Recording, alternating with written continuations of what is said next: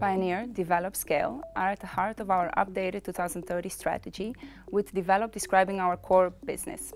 It's how we support proven projects and business models through which we believe we can create the most impact for the SDGs. A key focus of Develop is contributing to reducing inequalities, such as gender-lens investing, which can foster economic inclusion. That's because women, despite their predominant role in key sectors such as agribusiness, are often economically disenfranchised. We collaborate with financial institutions, unlocking funding for female entrepreneurs so that they can grow their businesses.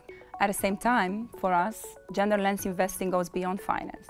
It includes helping these entrepreneurs grow their networks and business skills and increasing women in employment and leadership positions.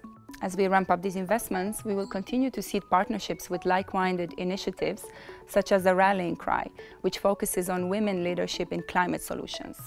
We will also intensify our partnership with the 2X Challenge, which catalyzes capital for gender-lens investments. In other words, we believe that through gender-lens investing, women can be economically empowered and have a seat at the table, contributing to truly inclusive development.